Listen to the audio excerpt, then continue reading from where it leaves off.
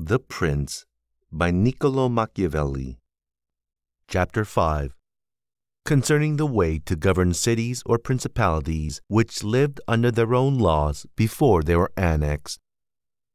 Whenever those states which have been acquired as stated have been accustomed to live under their own laws and in freedom, there are three courses for those who wish to hold them.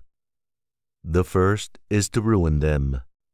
The next is to reside there in person.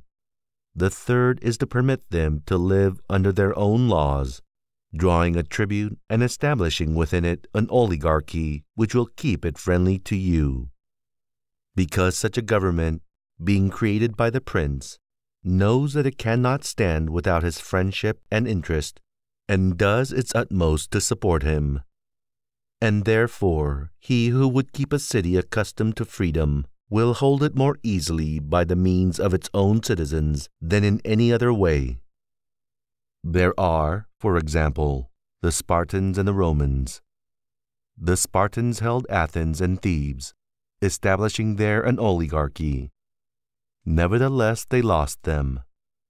The Romans, in order to hold Capua, Carthage, and Numantia, dismantled them and did not lose them. They wished to hold Greece as the Spartans held it, making it free and permitting its laws, and did not succeed. So to hold it, they were compelled to dismantle many cities in the country, for in truth there is no safe way to retain them otherwise than by ruining them. And he who becomes master of a city, accustomed to freedom, and does not destroy it, may expect to be destroyed by it. For in rebellion it has always the watchword of liberty and its ancient privileges as a rallying point, which neither time nor benefits will ever cause it to forget. And whatever you may do or provide against, they never forget that name or their privileges unless they are disunited or dispersed, but at every chance they immediately rally to them, as Pisa after the 100 years she had been held in bondage by the Florentines.